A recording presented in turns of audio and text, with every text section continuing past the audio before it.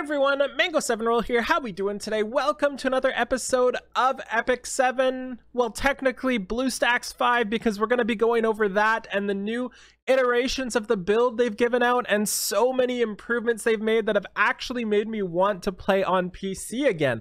And it blows me away how much progression they're doing. This is a sponsored video, of course, so thank you so much for your support. If you want to download it, get it in the link description below. Each time you click that link and download, it helps me out a ton, so I appreciate it if you do use it. And trust me, you're going to want to. I'm not just saying that. You know I recommend BlueStacks every single video. You know I'm always talking about. You know I refuse to use any emulators. And it's for a good reason. That's just secure to me, you know, like I feel secure with BlueStacks 4 because I talk to the developers regularly. Every single day almost I'm trying to help them improve it with specific games. Like, for example, I've been working with them on Epic 7 to make it the way it is for quite a while now. Also been trying to improve other games such as Romancing Saga and Disgaea RPG.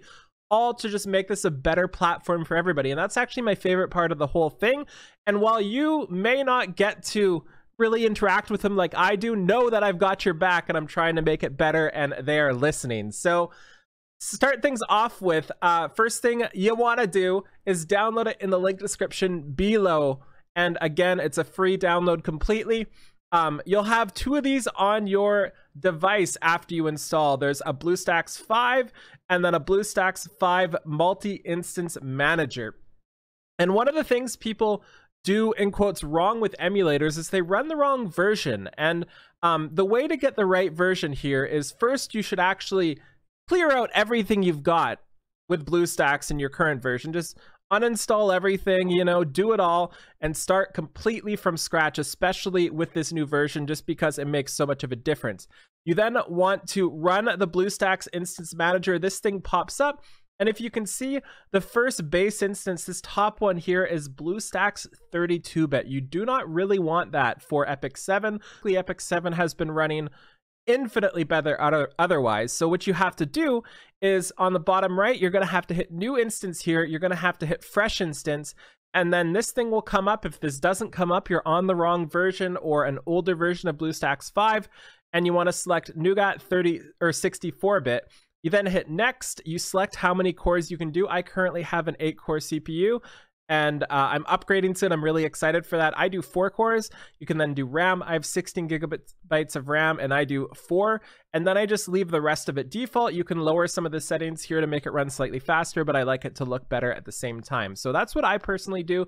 It's going to start the new emulator, and that's what you want to run every time. Make sure after you do this process, you don't just run this button here. If you run this main one, it's going to run the top BlueStacks instead.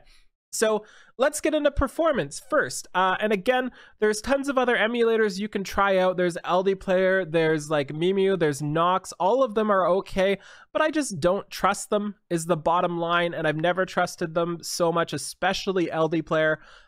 You can see in my descriptions and older videos that I just don't trust them.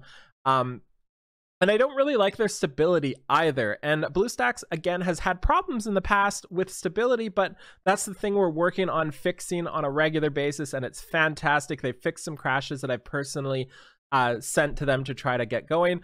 The big thing with BlueStacks 5 is just a massively reduced usage of RAM. I was trying to say that right, but it was coming out wrong. It takes up to 50% less RAM, and that's actually a thing. It actually does. I tested it. There's a 40% faster startup time. There's just a better engine in general for FPS and stuff like that. And it's just built for stability and long-term gaming. So if you're one of those people that like to cough macro all day, it's there for you. You know, you can do that and it stays sturdy. I have a game that I may or may not play, that I may or may not run all night, that may or may not never crash. So I'm pretty happy with that. Apps launch faster as well, and there's also an eco mode. In the bottom right here, you can click on this and toggle on and off eco mode. This actually can reduce your CPU usage by up to 87% less. So that's insane. So without further ado, let's actually just show you one of the battles here. And this is Automaton Tower level 4. This is floor 22. We have 2 rangers, an AoE, and a mage here. And the reason why I'm using this build is because it is specifically laggy. You know, like it's a hard build to really use because there's just so much going on. There's counterattacks, everybody has debuffs, there's detonations, everything. And by the way, I am recording right now, and that decreases my performance by a lot because my PC sucks. So there's not even the slightest bit of lag anywhere when I'm actually running it without stuff like that. Where in previous versions of BlueStacks and other emulators, when that burn ticked at the end there, it would just lag the whole thing and kind of freeze up, right? There's basically no freezing whatsoever, and any small little hang up you see is due to me recording right now. And I'm on a rather old PC. I bought it like 5 years ago, 6 years ago, and I'm actually upgrading as we speak. Again, so excited. And it's just so nice. Everything just runs perfectly, and this is exactly the stress test you want to do. You've got animations, you've got tons of trigger effects. Those often hamper performance features. You've got everything, right? You've got menus as well, which do work a lot better, like infinitely better. Pretty much instant when I'm not recording, and while I am recording, it does take a little second there, but that process right there, like this whole range of like a minute and a half we just did there, would have taken me like 5 minutes in BlueStacks 4 and older versions. And that's why I'm just so flipping excited for this. So excited. There's also again, you can run multi-instances at once if we bring up the multi-instance manager, and that's one of the things they improved for the current version of BlueStacks 5. It's going to take up to 2 GB less RAM when running each instance, which is massive for me because I used to hit a cap for that. And yeah, everything is just great. I honestly can't give enough praise to this. And this isn't fake praise. I want to make that super clear here.